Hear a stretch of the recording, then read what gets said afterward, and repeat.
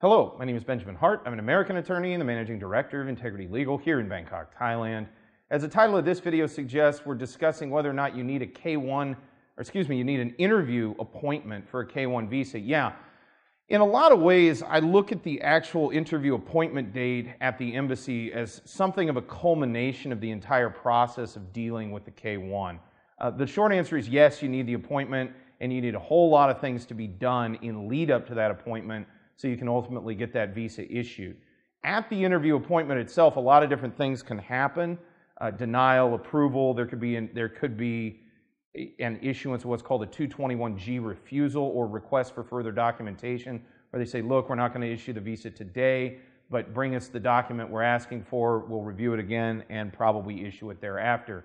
So again, a lot can happen at the interview appointment, and it really is kind of the culmination of the overall process, but yes, most definitely, you need an appointment to get an interview to get the K-1 visa processed.